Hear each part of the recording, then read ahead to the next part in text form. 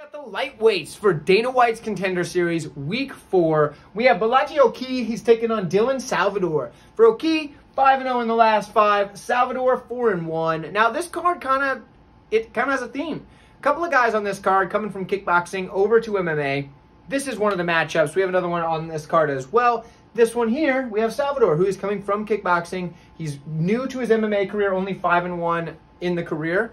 But now here he is, making the MMA type of stuff, making the MMA run, getting into Dana White's Contender Series. We're going to see how he goes. Now, for Oki, still young prospect as well, only 8 fights in his career, so nothing crazy there. Let's start on the Oki side. So, he's got good striking, good forward pressure, and he's going to work that jab. He's going to keep sticking it and moving his head. That's what he does a lot. Moves the head, sticks the jab. Moves the head, sticks the jab while he's coming forward. He does, at times, start to look for counters, and when he does start to look for counters, that's when he can be backed up. When he's sitting there trying to like counter strike, he does a good job of it, don't get me wrong. But when he starts to do that, that's when he can get backed up. And then as the fight drags on, those hands get lower and lower and lower.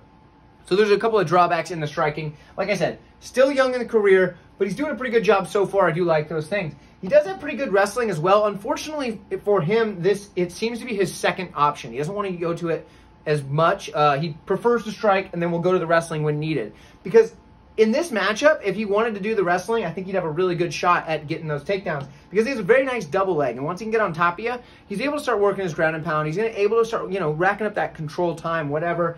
That's a good thing for Oki, especially in a matchup against a kickboxer like Salvador.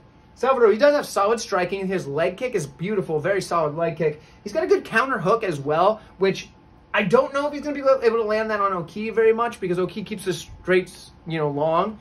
But if he catches him rushing in, he will be able to hit him with that counter. There's that. He does throw cleaner combinations, I would say. Salvador's the more combo-focused fighter here, and I think that's going to be a better thing for him. So I think the striking, skill for skill, Salvador's going to be better. When it comes to grappling, though, he does have decent jiu-jitsu. He's very active from his back. He's going to start looking for submissions, sometimes looking to sweeps, but sometimes he does get a little bit too content to just stay on the back and look for submissions, which if you look at his record, he actually has a lot of wins by submission.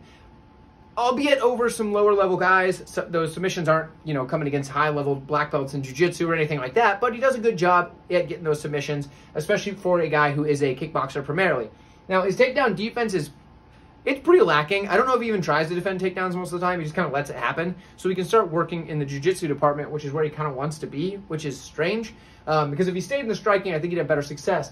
Because he's so willing to be taken down, I'm taking Oki in this matchup and just hoping for the best and hoping that he's going to use that wrestling to get the takedowns. I just looked at the odds. I do know that he's an underdog currently. I don't know if that's going to remain that way. He's not a big underdog by any means. But I do think that the ability to mix in the double leg, mix in the takedowns in general, I think that's going to be able to get him the win, whether it be by decision or a late finish.